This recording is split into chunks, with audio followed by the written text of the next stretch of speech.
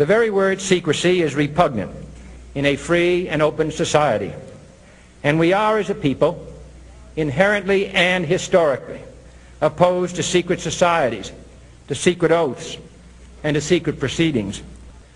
For we are opposed around the world by a monolithic and ruthless conspiracy that relies primarily on covert means for expanding its sphere of influence, on infiltration instead of invasion, on subversion instead of elections, on intimidation instead of free choice.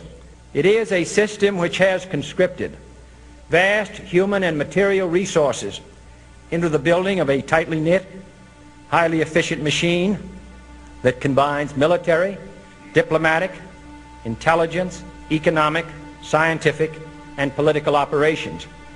Its preparations are concealed, not published. Its mistakes are buried, not headlined. Its dissenters are silenced, not praised. No expenditure is questioned, no secret is revealed. That is why the Athenian lawmaker Solon decreed it a crime for any citizen to shrink from controversy. I am asking your help in the tremendous task of informing and alerting the American people, confident that with your help, man will be what he was born to be, free and independent.